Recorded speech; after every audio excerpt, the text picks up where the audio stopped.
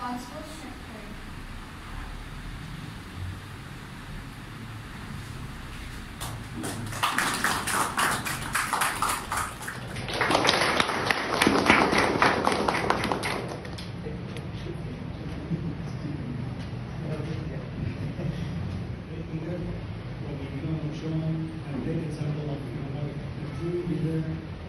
What the education is, and we pray that as we continue to serve people, our healing, our blessings are with you, and our prayers are with you.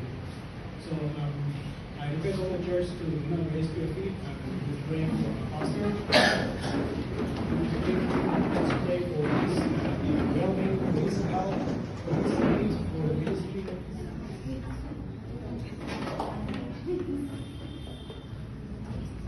Yay.